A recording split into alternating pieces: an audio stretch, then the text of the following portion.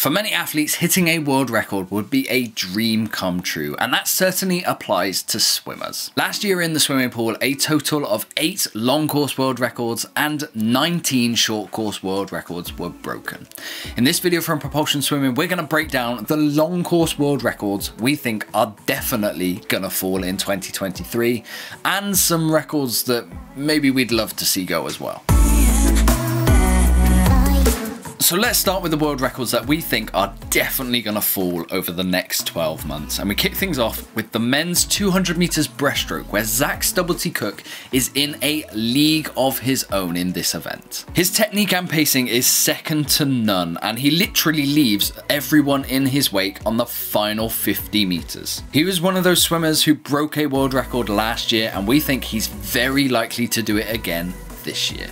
The next world record that we think is most likely to fall is the men's 50 meters backstroke. Now, for much of 2022, this was a world record that was constantly under threat and did eventually get broken by American Hunter Armstrong. Now, America has consistently produced some of the best backstrokers the world has ever seen, and Hunter Armstrong looks certainly the strongest in the sprint events. Due to his strong underwaters and fast and powerful stroke rate, Hunter looks likely to better his personal best and therefore hit a new world record in the process in 2023. But if he isn't the man to break that record, don't be surprised if other names such as Ryan Murphy and Thomas Chekon take down the mark, with men's sprint backstroke swimming certainly in a purple patch.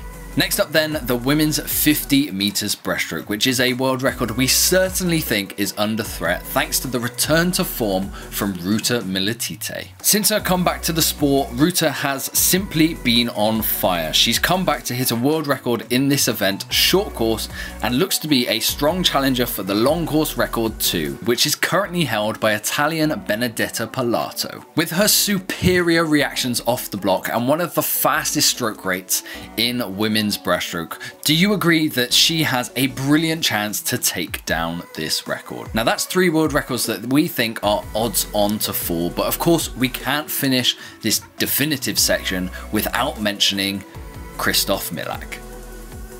Now, his current 200 meters butterfly mark is possibly the most likely world record to fall this year, but we also think that the 100 meters record is certainly in his capabilities too. The way he pushed Dressel all the way in Tokyo and how comfortable he looked when he swam 50 points at major international meets last season, to us means that he's definitely going to give Dressel's world record a run for his money. With his awesome back-end speed that he's known for in the 200 meters event, is that going to be the deciding factor that gets him past Dressel's 100 meter mark? The 200 world record mark looks like it's consistently going to drop when Milak's in the pool, but is the 100 meters as sure a thing to fall in 2023?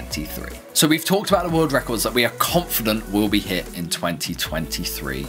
So let's talk a little bit about the world records we want to fall, the ones that we are going to be cheering for all season long. And we'll kick things off with Frenchman Leon Marchand in the 400 meters individual medley. Now, last summer, he got unthinkably close to Michael Phelps' mark in this event, which previously the whole world thought was untouchable.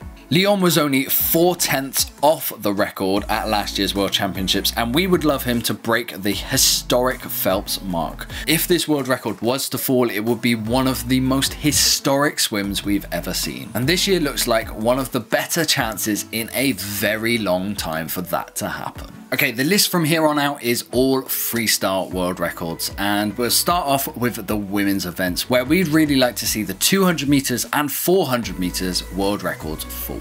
We're seriously being spoilt for female freestylers right now, and we're going through what is essentially a golden generation. When you've got the likes of Katie Ledecky, Ariarne Titmus, Summer McIntosh, and Siobhan Jorge in the mix, it leads us to believe that we should be expecting some very fast times in the future, as the talent between these girls is utterly ridiculous. Now, Titmus took down Ledecky's previous mark in the 400 meters freestyle in 2022, and the two of them are likely to come to blows later on this year at the World Championships in Japan, and we wouldn't be surprised if the head-to-head battle that we've all been waiting so long to see takes them past it once more.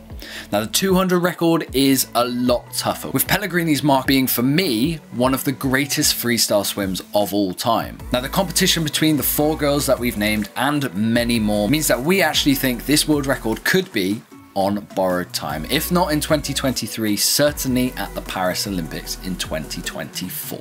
And then on the men's side of freestyle swimming, I think David Popovic has certainly laid down a marker after his 100 freestyle world record last year.